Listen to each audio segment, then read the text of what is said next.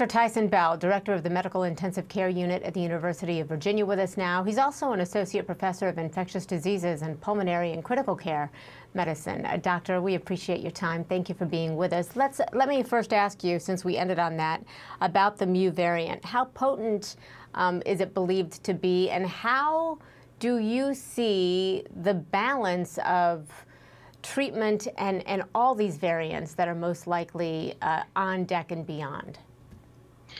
Well, first, thank you for having me on the show to discuss this. This is a very important topic because whenever a new variant comes up, we have to pay attention to it.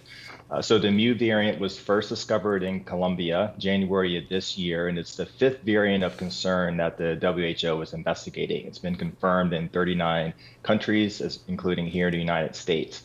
Now, it does have a constellation of mutations that could suggest that it could be resistant or evade immune responses that are either induced by a vaccine or by natural infection.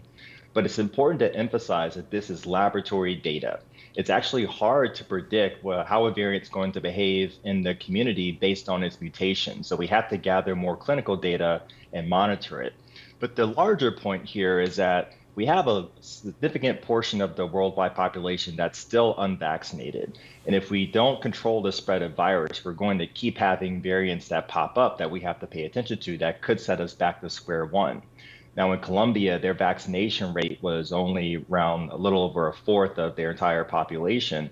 So these are environments where we're ripe to have more variants. So we really have to get a move on for vaccinating the global community so that we can finally, put future variants, decrease that risk that we'll have more.